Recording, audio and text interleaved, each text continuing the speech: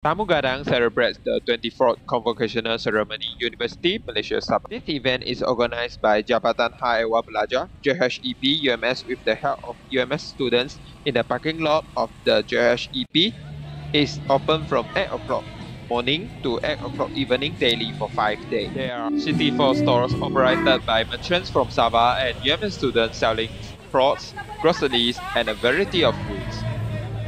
Tamu Gadang take place whenever there is a convocational ceremony UMS. Tourists and university students feel this to be a wonderful event that would benefit everyone.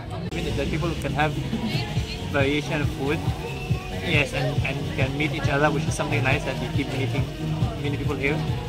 Yes, and that's something nice, especially for the international people like me.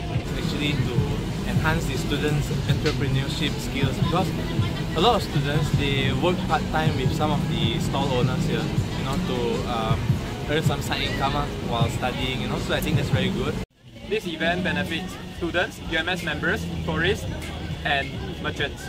It also encourages more organizations to hold events like this for our economic growth and benefits. Reporter, unreported.